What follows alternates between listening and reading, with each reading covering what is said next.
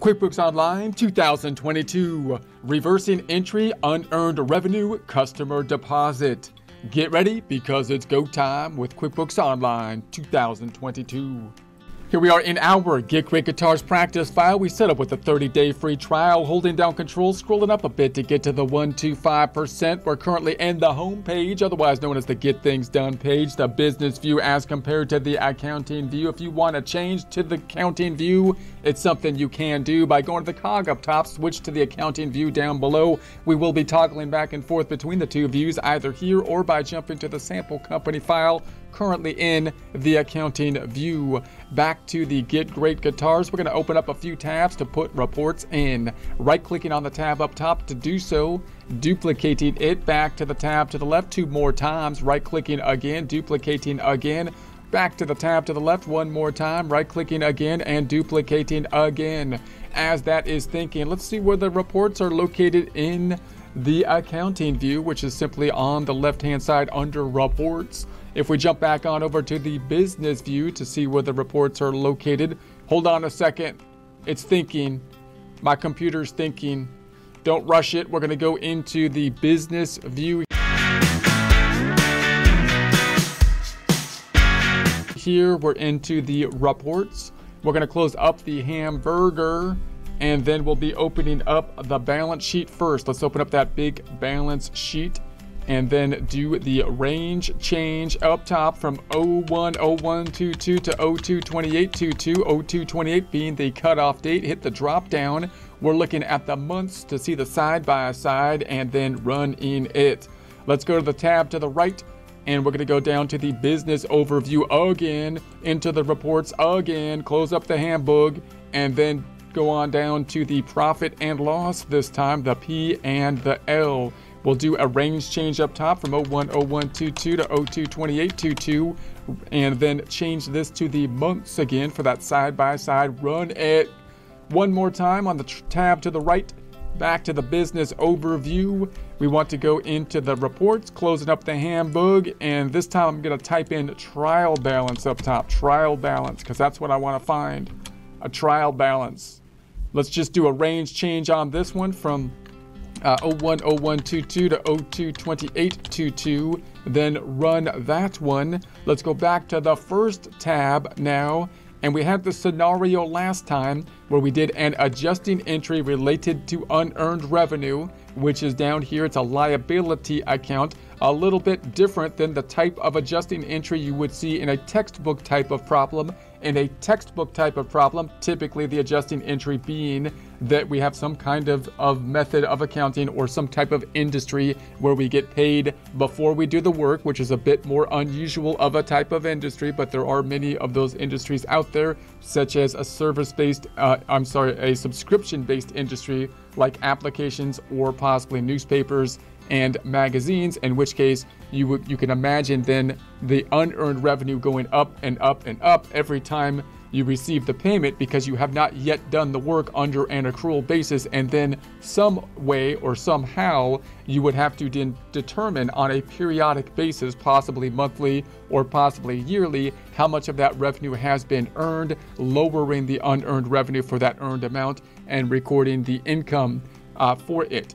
Now that is a classic accrual kind of system. However, in the accounting side of things, we also have another kind of logistical problem, which is basically going to be, well, what happens in a system where basically I get a down payment kind of situation, and then I'm going to issue an invoice in the future for the remaining outstanding balance. In that case, we've got this added problem of needing to link the payment that we got in advance to the invoice. It's more difficult to do that with unearned revenue, because unearned revenue is not the account that is tracking the customers in the sub accounts. The accounts receivable is the account that does that. Therefore, a lot of times people will actually create a payment form which results in a negative receivable as opposed to a positive liability, a negative receivable, which will then clear itself out. It's just a timing difference once we make the invoice, but it's going to have that temporary kind of problem where we've got that negative receivable, which if we want the accounting department to use that method, they often do, because it's going to be something that tracks the forms correctly in the system, even though it doesn't have, it has that little quirk of having a negative receivable. Then we can just use our adjusting entries to shore up at the end of the period, month, or year for financial statement reporting purposes, increasing the accounts receivable and then recording the liability for those deposits that we have not yet sent an invoice for. So for example, if I go into this accounts receivable, then we see the adjusting entry. I'm going to hold control, scroll down just a bit to get down to the bottom here. We had an adjusting entry for that item, which I believe was this entry, the 450. If I drill down on that, we can see the transaction here. Now we just want to reverse it. I'm going to close this back out. I'm going to go back up to the top and go back to the accounting system. So we made the books right for the financial reporting purposes, and now it's like, I don't want to mess up the accounting department, so I want to reverse what we did, because what the accounting department is doing works great for what they need it for, tracking the receivables and the payments and so on, the advance payments and whatnot. And we need to fix it on a periodic basis and then not mess up what they're doing. That's the point of the adjusting process. So now that I've got my financial statements correct, I'm not going to stop there. I'm going to then think about how I'm going to help out the accounting department to do what they do well on their end. So I'm going to go to the tab to the right click on it and duplicate this tab, and let's open up one more report so we can see this in a bit more detail. And that's going to be in the reports on the left hand side, closing up the hamburger.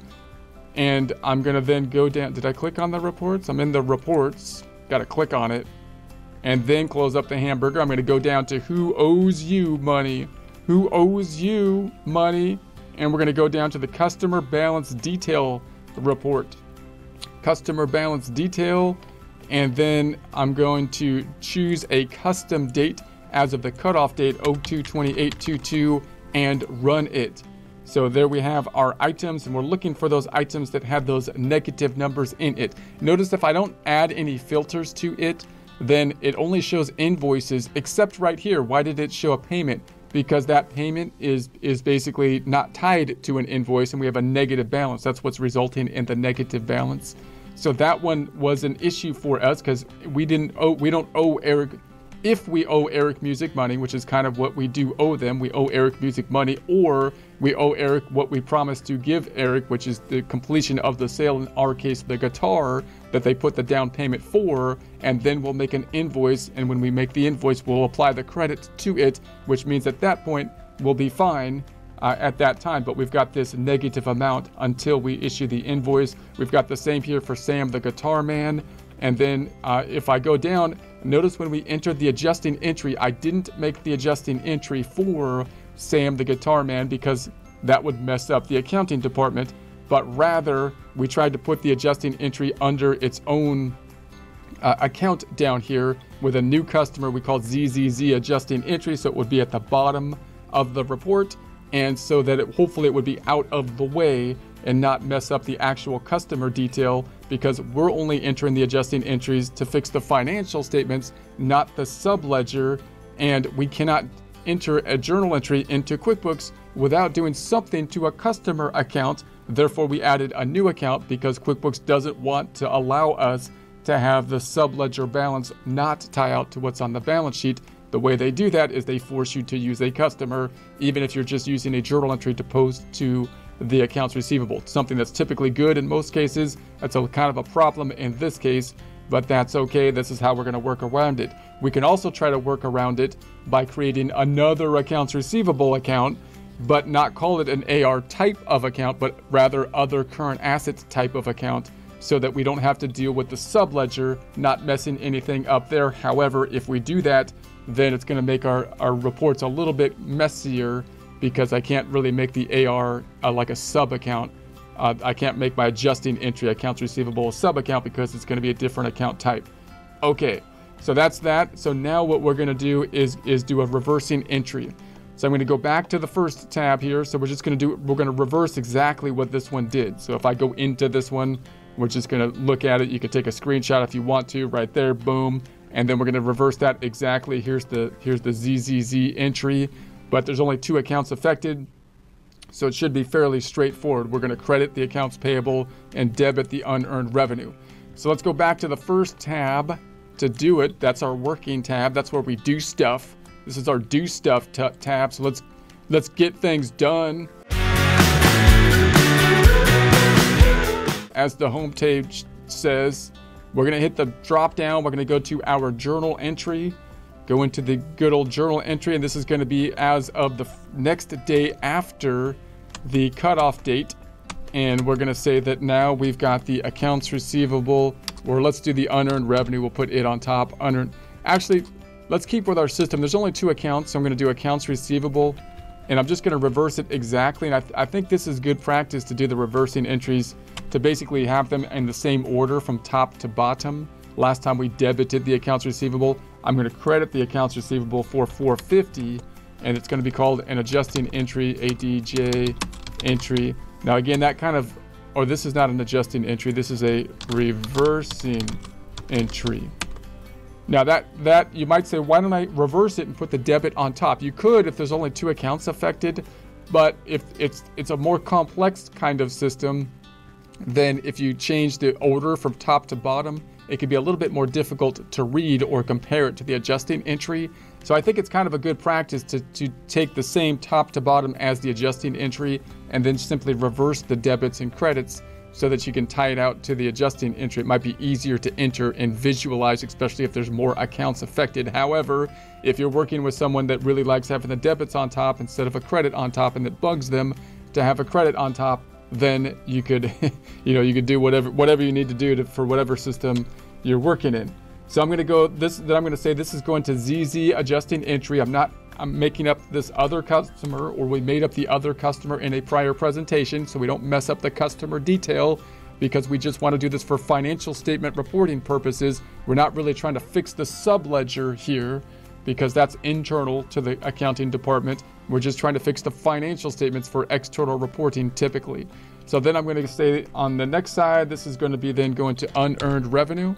Unearned revenue, which is a liability account. So we're going to debit it, which will make it go back down. You might want more detail on the description, but at the very least, we would want to say it's a reversing entry so that we can locate where it is and we can find it easily.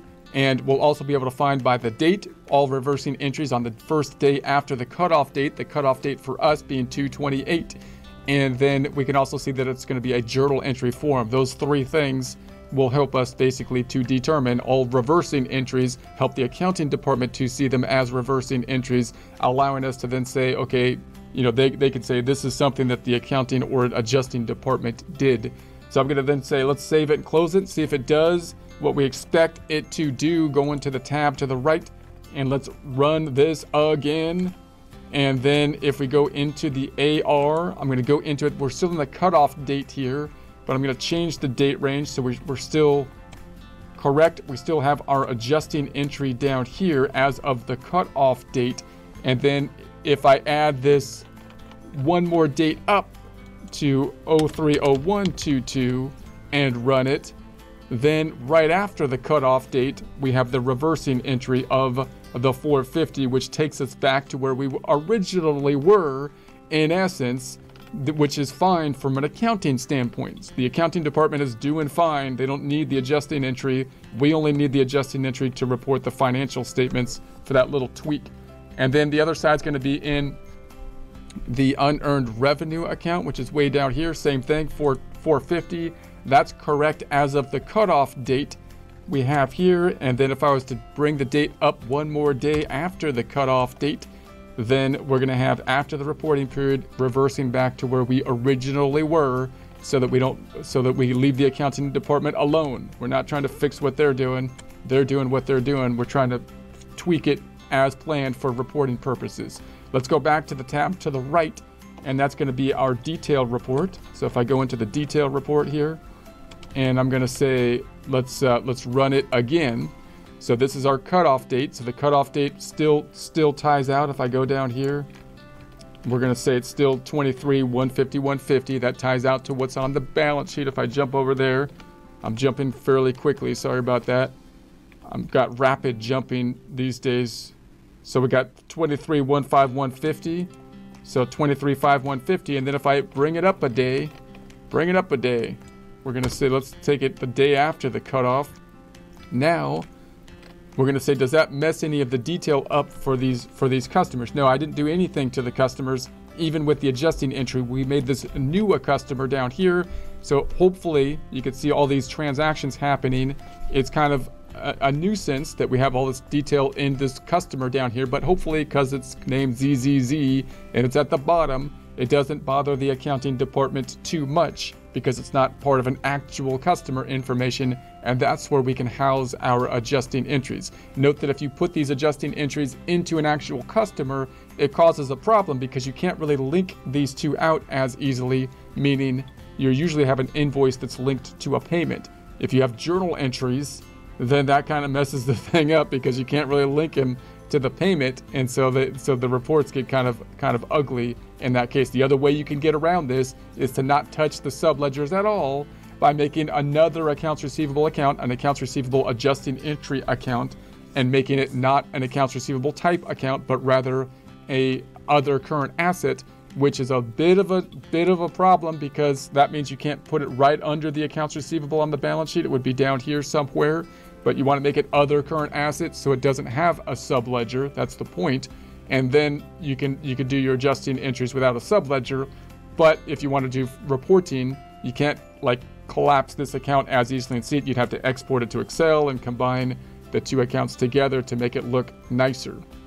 So it depends on what you're doing if that would work or not. If I go back to the first tab and let's go back into the Get Paid and Pay area, and then let's close up the ham boogie. And if we go down here, we didn't do anything to the customers. See, this is where the accounting department works. This is where they're concerned. If they go into the music stuff or Sam the Guitar Man and they see journal entries in there, they're going to be like, oh, the accounting department did something funny. I can't, they're going to talk to the, right? They're going to, the adjusting people put a journal entry in there. I don't know what's going on. Maybe your account is, that's going to cause problems. Hopefully it won't cause as many problems down here in the ZZZ adjusting entry because that's not an actual customer. Hopefully that doesn't mess anyone up or anything like that. But again, even if you don't want to do that to mess up the accounting department, because we're trying not to mess up the accounting department as we do the adjusting entry, you could make that other accounts receivable account. Okay, so let's see where we stand at this point in time. And we're going to go to the trial balance and let's run it again. And this is where we are. Let's do it as of 3/1. Or let's make it 03/31/22, the end of the month. So you can see this is after the cutoff date. So because we did a reversing entry. So if your numbers tie out to this, great. If not, then try changing the date range. We will be taking a look at the journal reports to help diagnose any differences at the end.